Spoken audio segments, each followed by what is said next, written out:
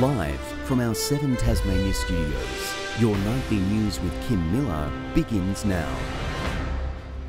Good evening, everyone. First tonight, questions have been raised over whether David O'Byrne should permanently step down as leader of the Labor Party. The Greens say his position is no longer tenable as Labor investigates accusations of sexual harassment made against him.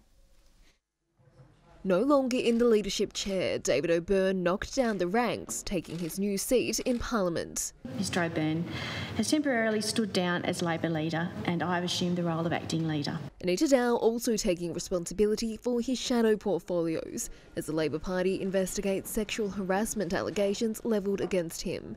Reading from a pre-written statement yesterday, the Franklin MP apologised to the woman. At the time of the reported events, I genuinely believed the kiss and the text exchanges to be consensual.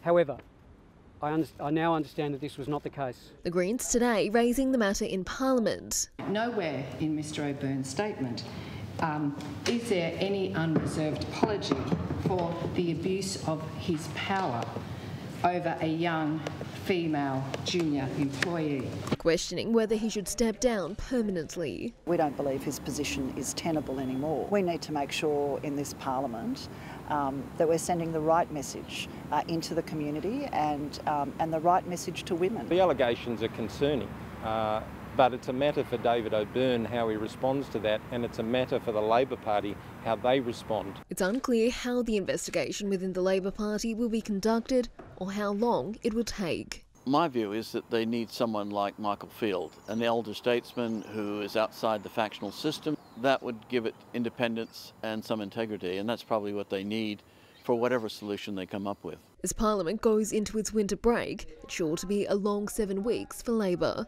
Meg Sides, 7 Tasmania News. Public Health has made no changes to Tasmania's strict border closures as COVID cases interstate continued to rise overnight. High-risk locations have been identified in every state and the Northern Territory. More than a dozen areas in Queensland remain locked out, including Brisbane and the Gold Coast. Tasmania also continues to be shut to Western Australia's Perth and Peel regions and Alice Springs. Public Health has warned more areas could be added to the list of sites if the virus continues to spread. Tasmanians are being encouraged to hand in unregistered guns as part of the National Firearms Amnesty. A drop-off point will be held at Green Point Shopping Precinct in Bridgewater, allowing the public to hand them in without fear of prosecution. We don't care where they come from. Our objective is very clear: to engage with the public, get the firearms off the street. If they're unwanted or illegal, that's what we want to do. The reality is, whether unwanted, unregistered or illicit, firearms can be found everywhere in the community. Tasmania was the first state in the nation to implement a permanent firearms amnesty. From today, Tasmanian doctors will be allowed to prescribe medicinal cannabis, with advocates saying countless people will be relieved from pain. But the peak body of GPs is concerned evidence into the drugs is still lacking and wary of the change. Trying to put an end to her daughter's 30 daily seizures, Nicole Cowles says she's been forced to source cannabis illegally for years. It's very difficult and it's frightening because if Alice doesn't get her cannabis, Alice is at an increased risk of dying. She's not alone, with many forced into that position after pharmacy drugs made no difference to their conditions. There's nothing more distressing than watching your child and being able to do nothing to save them. For advocates, today brings hope, with Tasmanian doctors now allowed to prescribe it. We expect probably most of the demand will come from people who have chronic non-cancer pain. But for GPs, it comes with concerns over a lack of evidence and regulations they say don't give them a clear directive on how to prescribe it.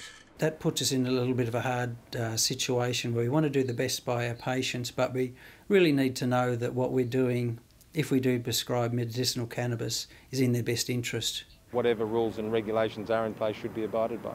Advocates say the cost is still prohibitive. So with a child like my Alice, for me to access cannabis through a doctor, it would cost upwards of $25,000 a year. Believing the government should subsidise what they label a life-saving cure.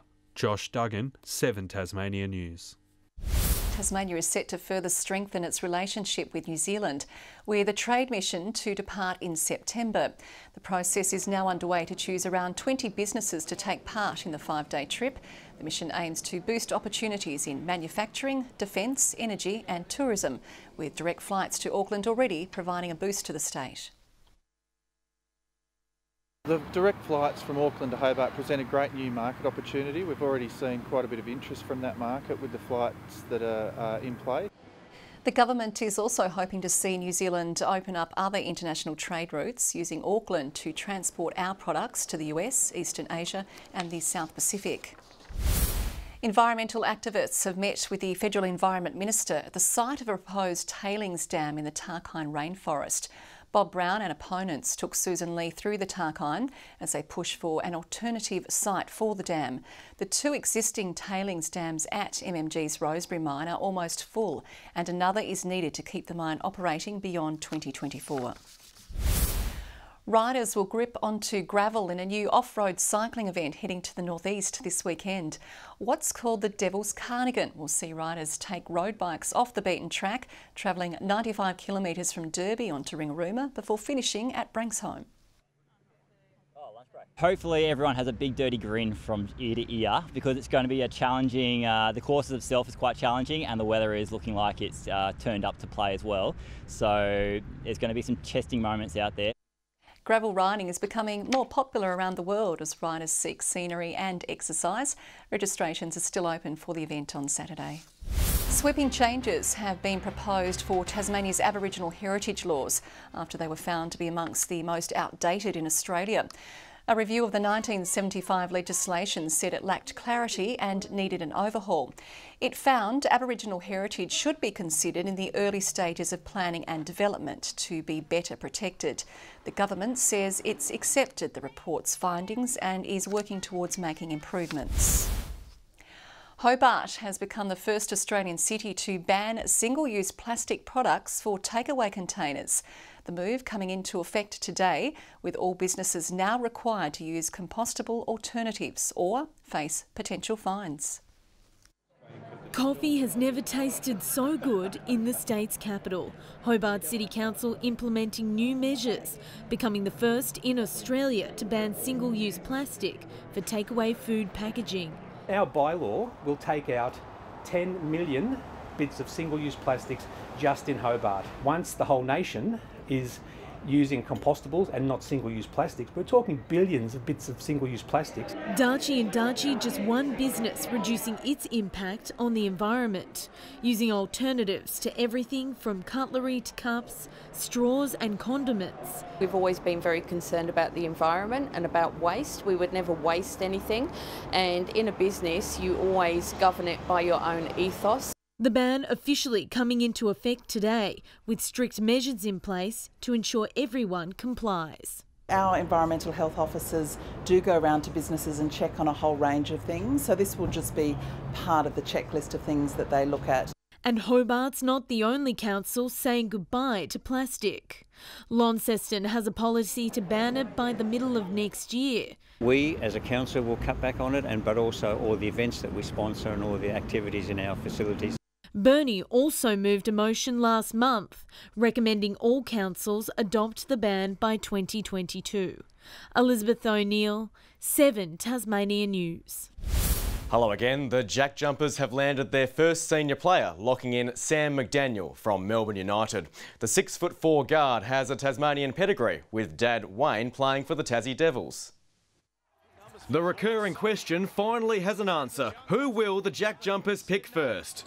Melbourne run the floor en masse. It's McDaniel. Sam McDaniel, 6'4", 102 kilos, and a reigning champion, being plucked from the NBL's star-studded Melbourne United. I take pride in playing defence, and that's kind of been my role at Melbourne. Although he gleefully let the Jack Jumpers through to the hoop, finding a knack with coach Scott Roth, who acted quickly after the NBL finals. We also talked about expanding my offensive game as well, which is something that I've been wanting to do. So looking forward to getting down there with Scott and working with the guys. Sam was born in Hobart. Dad Wayne played for the Devils. McDaniel, he's hot tonight. Now he's ready to make his own legacy.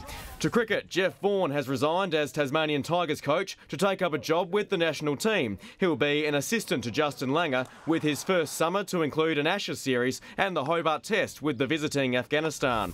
To cycling, Richie Port set a ripping pace in the Stage 5 time trial in the Tour de France. Richie is charging. And crushing the 27 kilometres in the 9th fastest time. Richie returns, he's in contention, he's got his legs on. And he could barely breathe afterwards.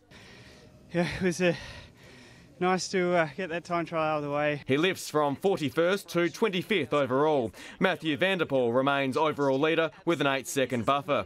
And Josh Green will be free to play for Clarence this week, along with Ethan Jackson and Jason Bailey after serving a week's suspension. The Roos coach takes heart out of the game against Launceston, where the young side stayed with the top team until the final term. Our intensity and our willingness to want to compete and defend as a team over the last 3 weeks has been really poor, and we took a relatively inexperienced group up to Windsor Park, and it just shows that if you do bring that intent, that you can challenge anyone. Clarence's game against North Hobart will see Baxter Norton come up against his old club for the first time. Anyone that leaves your club, I don't think you ever forget, so whenever you come up against them, it's going to be a tough, fiery contest. And North Launceston has Billy Edmonds in mind to line up against Glenorchy's Harrison Gunther. What you may not know, Edmonds is hearing impaired. His switch to the backlines this season has been a masterstroke for the talented tall. And I thought if we just give him playing back, he can see the game and he doesn't have to worry about communication. If he just locks down as a defender, goes for his marks, that's what he does really well.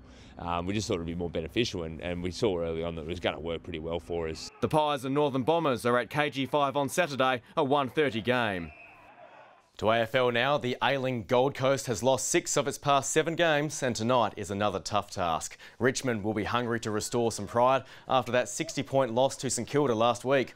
It is technically a Suns home game after changing from Metricon Stadium to Marvel, and you can catch the game live and free after the news. Port Adelaide has settled into its new Melbourne surroundings with a training session this afternoon. They'll use Essendon's facilities, and while the club is hopeful of returning on Sunday, players are prepared for a longer stint. The club's been pretty clear in making sure that we're ready to be here for 2 weeks, and then anything less than that is probably a bonus for the guys that do have families and want to get home. So, I'm in the mindset that we're going to be here for 2 weeks, and anything less than that is, like I said, a bonus. Trent McKenzie and Connor Rosie are both under injury clouds, while Tom Clary is a chance to come back in. And the club is confident former Power Premiership player Sean Burgoyne's incredible 400th game milestone won't be a distraction. A player that a lot of Port fans will remember really fondly. So, it's a nice coincidence, I guess, for him to play against us. But, we're firmly focused on, getting the 4 points and then congratulating him on his achievements afterwards. Port plays Hawthorn on Saturday night. Good evening. Dunalley, Campania and Friendly Beaches on top today with 18 degrees. Hobart 17, Launceston 16, Burnie and Devonport 15. Most temperatures above average, some in the southeast by 5 degrees. Flinders Island, St Helens and Grove 17, Smithton and Low Head 16, King Island and Strawn 15, Bushy Park 11. Cloud extended over most of Tasmania, more widespread over the central, the west and the south. A trough of low pressure brought cloud to eastern areas of the nation. The next large expanse of cloud is with a front and low south of the Bight. Tomorrow, the front moves to be near our west coast, a low to the southwest and a trough following through. Another trough sits over eastern states. The northeast-northwesterly winds will turn more westerly in the afternoon, not before reaching 15 to 25 knots over the west and south. A strong wind warning has been posted for that region between Southeast Cape and Stanley. Hobart for Friday, a top of 14, a cloudy one. Huonville the same, 15 the top for Campania. Launceston a high of 14 degrees with showers. Devonport the same, 14 for Georgetown with showery conditions.